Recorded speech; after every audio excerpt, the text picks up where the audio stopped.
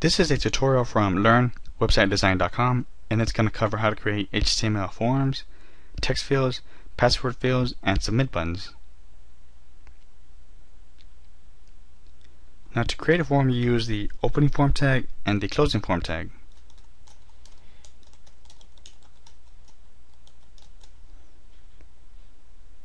Now, a form by itself does nothing. A form is simply a container for form elements. Now, those form elements are what accepts the user submitted data and what submits the user submitted data to whatever application or script that is going to process the information. So, for example, if I refresh the web page, you see nothing because I've only created the form and nothing else.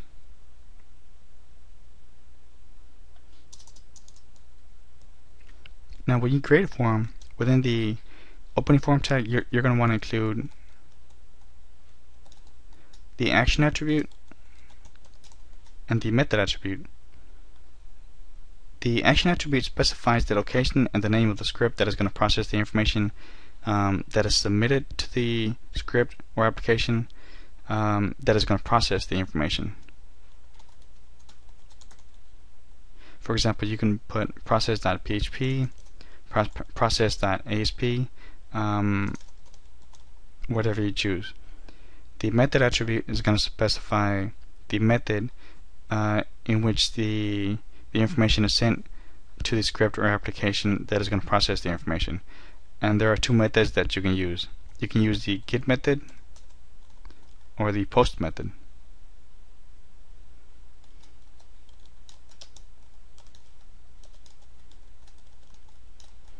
Now, to create a text field, you start by using the input tag, and within the input tag use the type attribute, and the value for the type attribute should be text. I'm going to refresh this web page, and now you have a text field.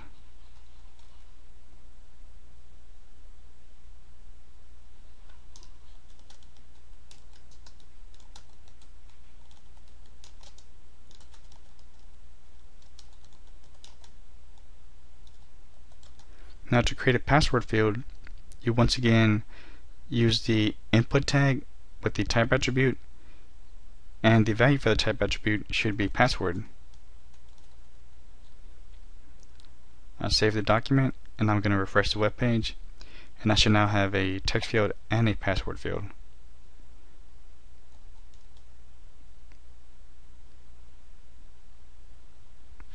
Now, you can specify the size of both the of both text fields and password fields by using the size attribute.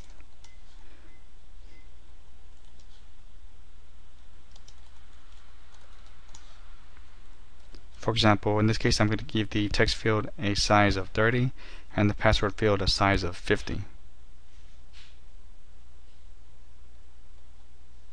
I'll save the document, refresh the web page, and notice how the size of both the text field and the password field have changed.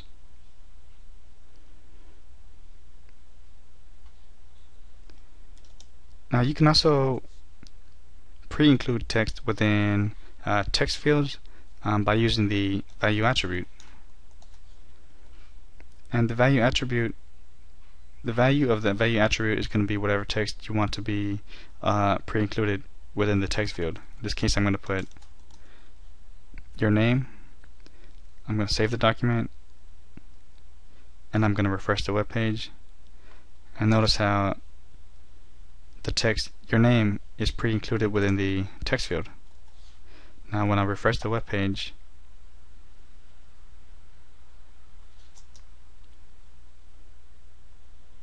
your name appears, the text your name appears by default within the text field.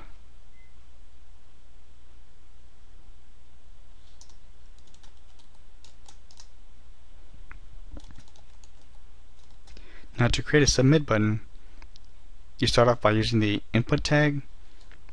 Within the input tag, you use the type attribute, and the value of the type attribute should be the text submit. Now, I'm going to refresh this web page. I'm going to save the document first and then refresh the web page, and I should now have a submit button. Now notice how the submit button has the text submit query by default on there, and the default text on the submit button is going to vary from browser to browser.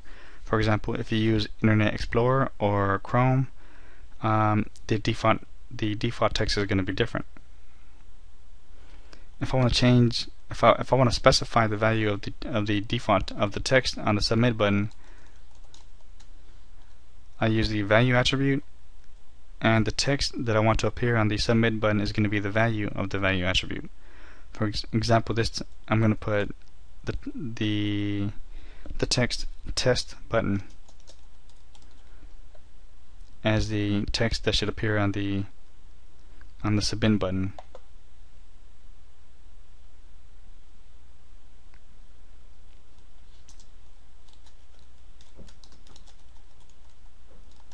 Now you can also create a reset button. What a reset button does is that it resets the information that you type within a form to the default settings. Now to create a reset button, use the input tag with the type attribute and the keyword. The value for the type attribute should be reset.